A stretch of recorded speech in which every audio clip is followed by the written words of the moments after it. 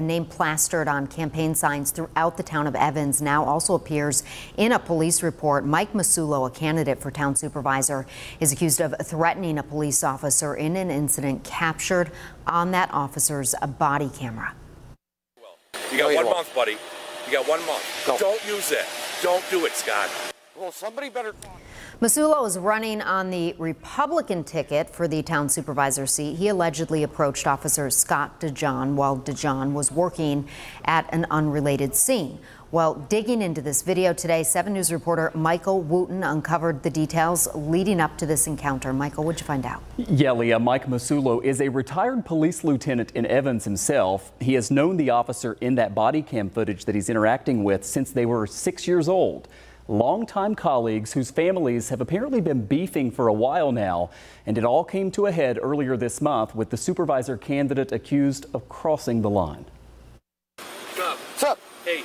That's Evans Town Supervisor candidate Mike Masullo confronting a police officer who was investigating a minor car crash here along Route 20 1 week ago. I'm in the middle of this. Don't, Scott, I'll knock you right out. No, you won't. Yeah, I will. You got 1 month, buddy. You got 1 month. The argument led to this police report. Masullo accused of second-degree harassment, a violation. The patrolman, Scott DeJohn, says Masullo began to confront him over a recent encounter with Masullo's nephew. Stop it, because I'm going to call your father. This is video of that incident provided by Masullo.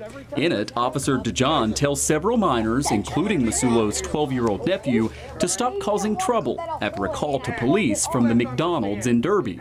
Your grandfather is not the chief of police anymore. Your uncle is not a lieutenant.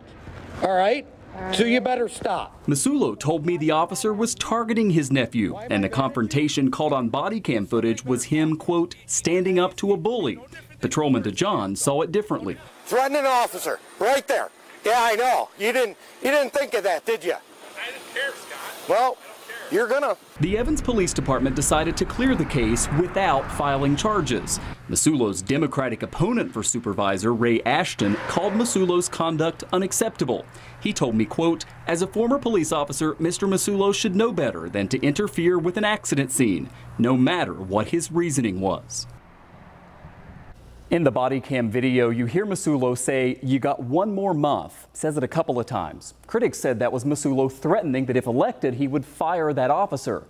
Masullo, though, told me that's false, that he was simply referring to the patrolman almost ready to hit retirement eligibility. You can decide. I asked Masullo if he regrets what he said. He told me no, that he stands by it 100%. And as for why no charges were filed, the police chief told me that threats against officers unfortunately happen on a regular basis. He says they have to have thick skin, and in this case, the officer just chose not to pursue charges. Reporting live, Michael Wooten, 7 News.